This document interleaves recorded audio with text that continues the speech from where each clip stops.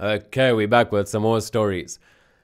50,000 is deposited into a savings account. 2 years later, further this. 3 years later. So, of course, immediately we're thinking, well, there's going to be a glorious timeline going along. Let's see if I can do it just up to there. Then we can see it all while we have the calculator up. So, one great straight, not so straight line. I am going to do this a little bit higher, though, so that we've got as much space as possible. Okay, so here we are. Remember, we always start at T0. So 50,000 Rand is deposited right at the beginning. So we're going to put 50,000 Rand in right at the beginning. 2 years later, a further deposit of 20,000 is made. 3 years later, withdrawal is made. And the interest rate, how much is over 8 years? The reason I'm jumping to the end is I want to know that the last bit's T8. So I've got a little bit of scale to my, yes, a little bit of scale to diagram. So kind of T4 would be over there. T2 doesn't have to be perfectly to scale, but I don't know. I think it's useful. So yeah, 2 years later, a further deposit of 20,000 is put in. So 20,000 Rand. 3 years later, withdrawal is 15,000 Rand. So that, as I said, is sort of over there at least. Now, when we withdraw 15,000 Rand, two different conventions that I've seen people use. Sometimes people put minus, and sometimes people put in brackets, or you can kind of combine the two. Something that indicates that you're not putting the money in, you're taking it out. And of course, if you've got some colors with you, you could be like, well, I'm going to just somewhat indicate that that's the story. And the last bit we got is that our interest rates, of course, change, and that for the first 3 years, so up to over here at T3, our interest is, I'm just going to change this color because it doesn't come out that clearly. T3, our interest rate here is 13% per annum compounded quarterly. So I just like to kind of capture things in the timeline as effectively as possible. So one way that I like to do is, okay, 0.13 and just put kind of a quarter over there, because then I know that I'm dealing with 0.13 over 4. Sometimes people might write over 4. That seems a little bit strange to me because the interest rate isn't that over 4. The interest rate is that quarterly. And then is decreased to 11.2%. Maybe that's why they started withdrawing money. So 0.112%, and that now is compounded monthly. So I'm just going to put a 12, just feels a bit easier than writing monthly, and you've got that concept of over 12. So now we need to put all of that stuff from the timeline into some sort of grand equation. So at T8, we've got, maybe let's go for blue. A equals, now these are these long formulae, right? So we've taken our 50,000, and now we're going to look at each amount. So we're going to look at that 50,000 and see what happens over 8 years. Then the 20,000 and see what happens for that. And then the 15,000 and subtract that. So the 50,000 for 3 years. So for 3 years, it's going at 0.13 or 13% compounded quarterly.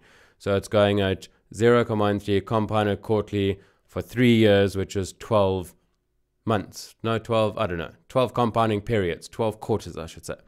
And then after that, that amount's going to carry on for another 5 years. And this now for 5 years is going to be going at that percentage, 0.112.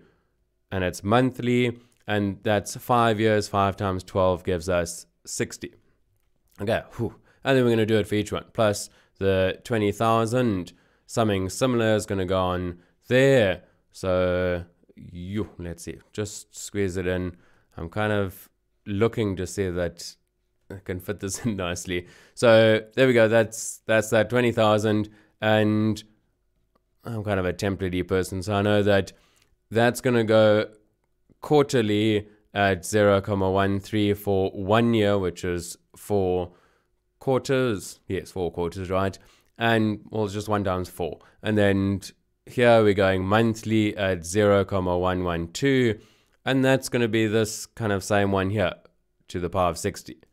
And then we need to subtract this 15,000. So 15,000 well, that 15,000 Rand would have been in here for 3 years, and it would have been at this percentage here, which we said was 0,112. So that compounded monthly for 36, and so there's our formula. So now if I scroll down, because that's the bit that we're interested in, we're going to plug that all into our calculator. Now, up to you how you want to do this. If you want to put this whole thing in, I think it is very, very useful to use our storage features in the calculator.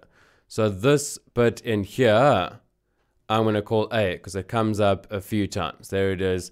There it is. So in my calculator, which is, I think, over here, there we go, I've got 1 plus 0,13 over 4, and I'm going to shift store that in A. And for this other bit, because it comes up a few times, this bit over here seems to come up a few times. I'm going to store that in my calculator in the variable B. So let's do that.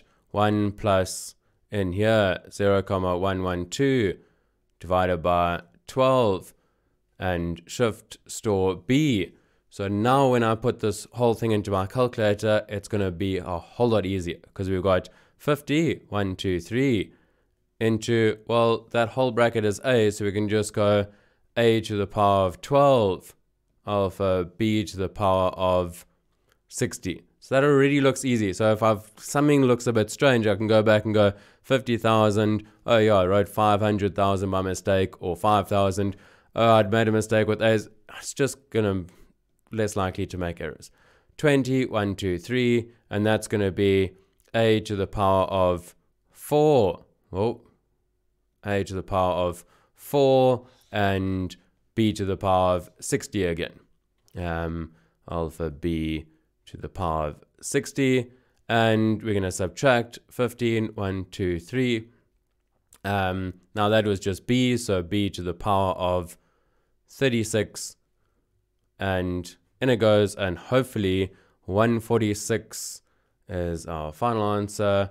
146,884,008, so 01.